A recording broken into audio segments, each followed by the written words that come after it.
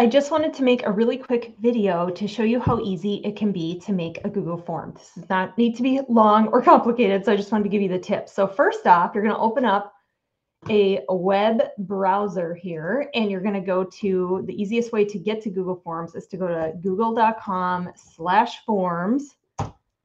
Okay, and it'll display all of your forms. Now, I have a million of them, but we're going to make a new form. So you click that big cross button and it'll bring up this new form, and you can name it whatever you want.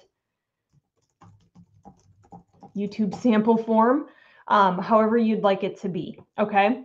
Now you can add so many different types of questions. So as you click on these, there's different options over here. You could do like a short answer, paragraph, multiple choice, check boxes, drop down. And what's great about Google Forms, it's really just a way to collect data. So for example, if you're using this for your virtual parties, you'll want to collect, their first name. So that would be your first question. And a lot of times Google Forms will sense what you want it to be and kind of take care of it for you, but you can always change it over here.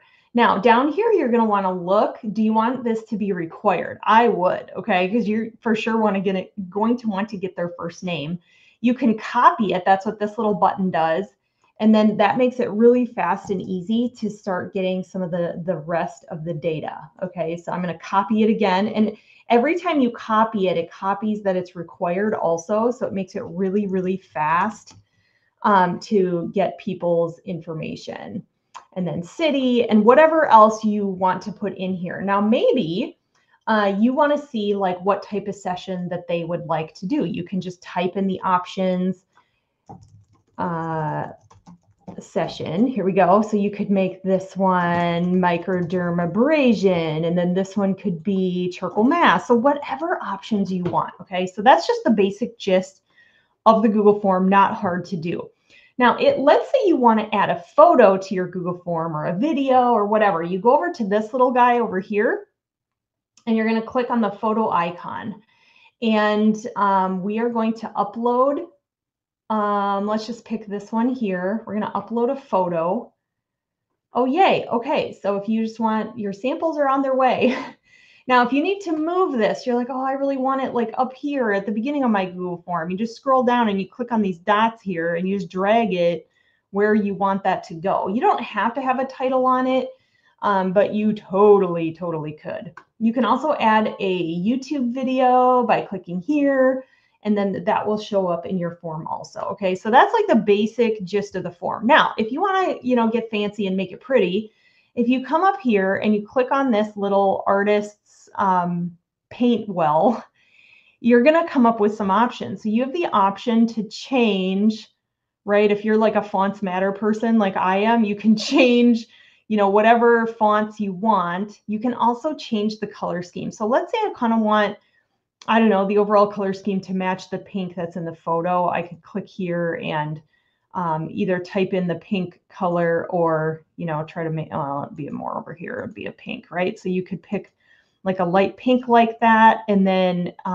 you'd add that color, and then, you can click on it and see how it changed the overall color scheme of the Google form, which I absolutely love. So that's great.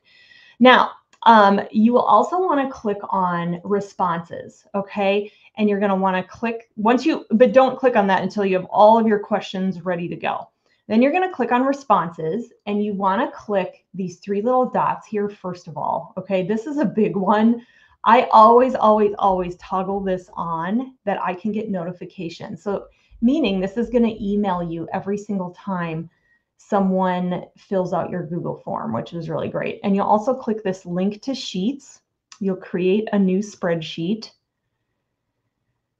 And now if you wanted to share this, like say you have, you're a red jacket and you want to share the responses to this form with the women that are on your team, you would have to go up here to share, and you would need to change restricted to anyone with the link. But then you could copy this link, send it to your team, and they could see who has responded to the Google form. You would only want to do that if you're sending it to your team. If you want to send, let's name our Google form. There we go, YouTube sample form. You just always click up here if you want to rename it. But if you go back to questions, if you want to send this Google form to somebody, like to a customer to fill out so that, again, you can get her address and email and stuff for samples, you go up to here to publish. And then, you can change this. You want to make sure it says anyone with the link. You're going to publish it. And then you're going to want to copy the link. Okay, so you have to publish it first. Make sure it's accepting responses. Copy the link. You can also shorten the link, which I would recommend doing if you're sending it to someone. Copy it. Go ahead and paste it into a text, paste it into an email, paste it wherever you want. So that is the easy peasy lemon squeezy instructions on how to make a really fast and easy Google form.